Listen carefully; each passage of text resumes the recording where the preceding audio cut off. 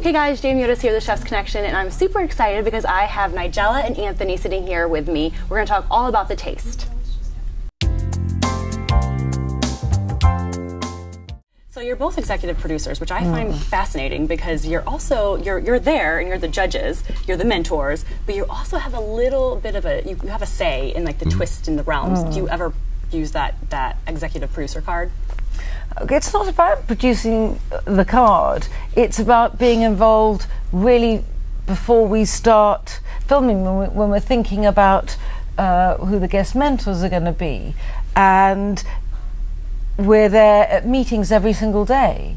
So it isn't about using it as if it's just something, as you say, like, but it's not like using a card, because we are there in that capacity all the time. Right. Yeah, and I think that's also because in what we do otherwise, we drive our own projects. So we're not really used to being, in a sense, a hired hand. We're not used to doing what we're told. You like to be the boss. I don't like to be a boss. I just like to be the boss of me. Well, I'd like to make sure there's good snacks in my trailer, and for this reason... So that's what the card is for, the snacks. The idea, I could never do anything when someone gave me like a script or told me what to do. So as long as we can do what we feel is right for us, then I feel that's incredibly important. The guest judges, the guest mentors, and the themes are really, really important. Yeah. And I think we both pay a lot of attention to those during the pre-production. And now for you, that you were a chef, and what was your aha moment, like when you really wanted to become a chef? I saw my chef, I was a dishwasher, and I saw my chef having sex with a customer in the parking lot, and I thought, dude, I want to do that. I heard that this was what I heard. When you asked. I love it. But I heard it was a little bit more scandalous. I heard that it was a bride-to-be. Yeah. You're keeping the juiciness from us. A bride-to-be in the parking lot with the chef. Was it her wedding day? It was her wedding day, and she was in her wedding gown, and the wedding party was assembled in the dining room. Oh my goodness. It was the 70s, it should be pointed out. Times are different then. Different time. But it was, I was 17, and that looked like fun. A professional route, the trajectory that I would like to follow. Yeah, and so you did. Now, any surprises? Yes. Any surprises for the taste? It's always lots of surprises. And I'm sure you can't give anything away, but can you give us a sense of what to expect? Well, I'll tell you what I think is, added something, certainly a lot of tension for us, which was this taste-off element, which is new, which is that when we decide, who should go home, it's actually now that's on a blind tasting too. So if you imagine, the two cooks or the contestants who are on the bottom, as it were, if you imagine they're in a really high pressure ping pong match, and they have to cook, and their mentors are with them, screaming, wailing. And also, of course, screaming or not, and it's really touch and go, because right to the end it's a battle, and actually it is, in a way, everything else is tense and it is difficult, but this is like going into some sort of cage fight beyond the Thunderdome. It's I called it Thunderdome, and it's just horrendous. I hated it. I did everything possible to avoid it. I mean, I think we all did, because you have to stand there watching your teammate or teammates fighting it out, and you can't do anything. You can't taste the food, you can't touch the food, you can just stand there and watch in mute horror as they either do the right thing or maybe the wrong thing. And it's very difficult. It's really, really tough, and the pressure was on. And look, I'm not saying that Ludo necessarily was in Thunderdome, but if he were, it would be a loud experience that one could hear miles away.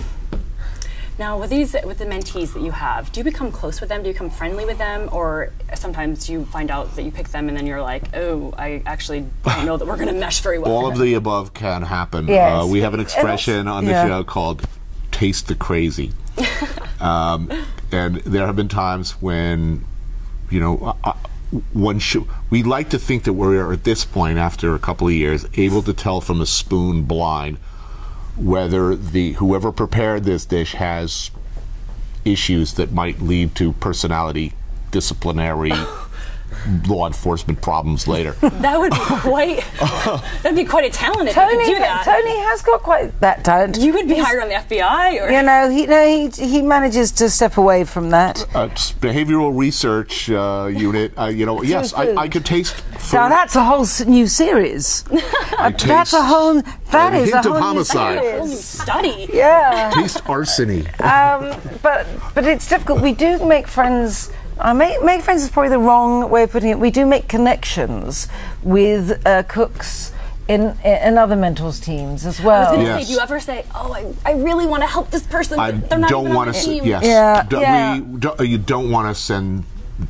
There's also it develops over time. You recognize weaknesses in certain cooks, even on other teams, and the instinct should be to capitalize on that and wait for them or hope for them to fail. But in fact, you feel protective as the more you get to know them. You know, people who want to cook well are generally good people. Right. You know, and already. they're really trying. And also, in the end, the thing is, we do want the best cook to win, and if but as it gets very much towards the end, you start having a feeling of which cook you find the most interesting, because and who you really feel has got something special. Now, you can't suddenly start talking down that particular contestant because he or she is not in your team. That's not how we feel about food. If anything, you grow to respect them. And another thing that's great about this is that you can be a home cook. You know, you can be a mom in your kitchen cooking all day, and then go to become a contestant on the show and be competing with someone who's been in a kitchen for 20 years. Let's say it's worth mentioning that the winners of the first 2 seasons of The Taste, up against some pretty spectacular seasoned professional chefs.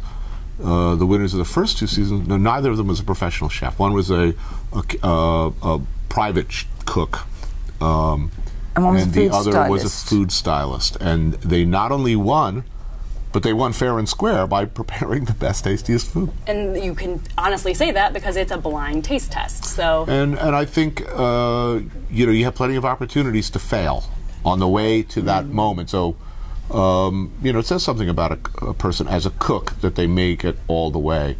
And I think one of the interesting things about this show is that when professionals fail, the reasons that they do fail are always really intriguing, because they tend to overthink or overreach or try to dazzle in a way that tends to blow back on them. Whereas the home cook, who's staying a little closer to what they know and feel comfortable with, and this desire to sort of nurture and who are less likely to lose sight of who they're cooking for, in some ways have an advantage. So if someone is cooking for you, what is a taste that you tend to gravitate towards? Give me mom's meatloaf. Anybody's mom's meatloaf, and I'm yours. You're satisfied with that. I think you see, that's the thing. I think it really is about authenticity, because we like what we like, but when you eat food, something that comes out of a particular culture or a particular home, or it's like someone's voice. If someone is talking to you and you think they're a bit phony, it's somehow you can't warm to what they're saying, even though it may be interesting. It may be someone else's very interesting idea, but somehow it doesn't feel right. And the same way with food is a voice as well. Cooking is a voice, so that you have to feel it's someone's real voice. At this point, I think when food comes out that's sort of pretentious, I can sense the other judges, the hostility rising from the other judges. Yeah, but then if it's really incredible, then you don't care. I mean, and I have to say, I thought this season the food was really, everyone often says this about each season, oh, the food was really better, but the food was really better. We did have really quite a lot of contestants who could have won and could have been very noble victors. So we all have. It's funny, as I've gotten to know my fellow judges' taste better. We all are soft touches for certain things. Like Nigella if it's a sweet dessert, but there's salty notes, and it's not too sweet, if they've restrained in the sweetness and maybe even a little touch of salinity, Nigella generally is very, well disposed towards that. And sourness and savoury. Yeah. I like sour and bitter. Ludo, anything super classic French that reminds him of his childhood, and meat spicy. If it's really spicy, like painfully, tear-inducingly if smoke spicy, comes out of his ears when he eats, or anything at this point, anything like Thai or Vietnamese, like everybody, all the other judges immediately they'll taste it and they'll look over and say, "Don't even say it," Marcus, I always feel that Marcus loves a bit of it. I always think there's something pickled. His spam. He loves spam. Stop it. I feel that Marcus has, his voice comes out also in what he likes in other people, because he likes something which has maybe the heartiness of his Ethiopian roots and the sprightliness of his Swedish roots, so that you can always tell there's a yin yang thing going on in the food he likes. Having said that, someone could do all that. Someone could make us each our favourite notions of food, but unless the cook has done it well, then it's actually going to offend us more than if it was that. So you cannot try. You can't think, what does that person really like? Now, I wouldn't go out of my way to cook something for someone I know they really hated, but you can't try and please. It's a bit like writing. You've got to try and please by pleasing yourself first. Right. And also, there's certain. I'm a person who believes in absolute good and evil. A good spaghetti bolognese is a thing of beauty and wonder, a simple good thing. A bad spaghetti bolognese is a sin against God and an abomination that must be eradicated from the earth, along with whoever was associated with it. That is quite the sin. Well, thank you both so very much. Let's end on a high note. Yeah, that's a high note. That's great. Head over to the Olive Garden and straighten them out. Thank you both so very much for taking the time out to chat with us here at the Chef's Connection. And for more from your very favorite chefs, keep on coming back to chefsconnection.com.